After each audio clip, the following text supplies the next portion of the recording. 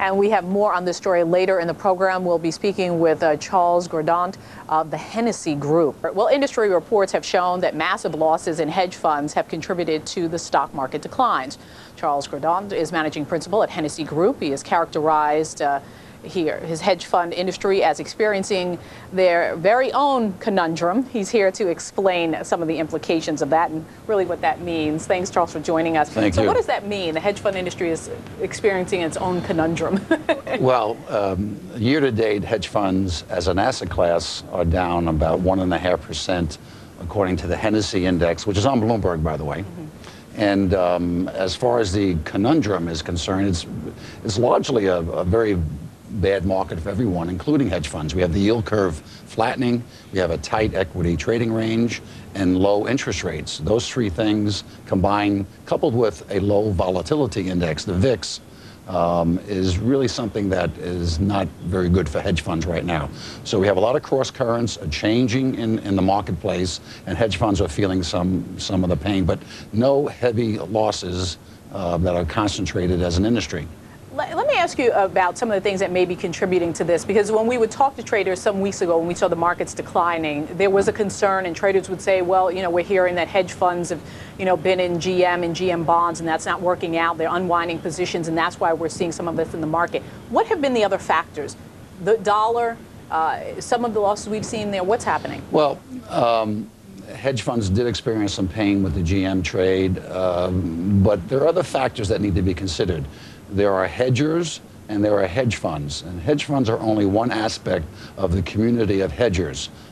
We heard recently that Southwest Airlines hedged up their oil supply for several years out. And so they put pressure on oil prices when oil was down real low.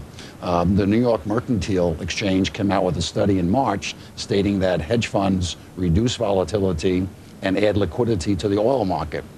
So, and the Fed has said recently that hedge funds are not adding to instability. So I'm not sure what people are getting at when they say hedge funds are creating instability in the marketplace. They might be confusing things that are being done by hedgers that are not hedge funds. For example, insurance companies hedge their portfolios, pension plans hedge their portfolios, airlines hedge up in oil.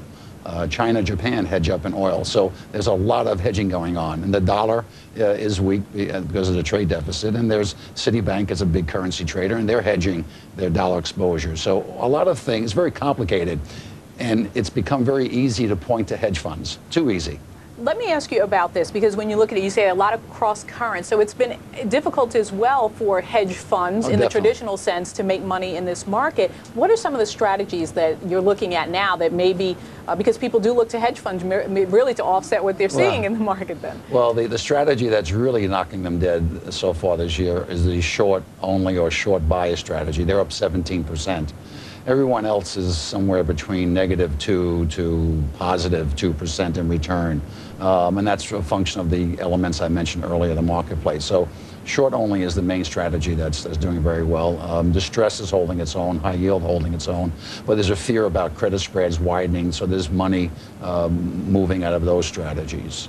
Your sense is that we continue with some of this chop through the summer in terms of the volatility for the market? Yeah, I think hedge funds are holding their own. Look, relative to the NASDAQ, and the Russell 2000, the S&P, hedge funds are doing okay, nothing to write home about, and I think you stay tight with them.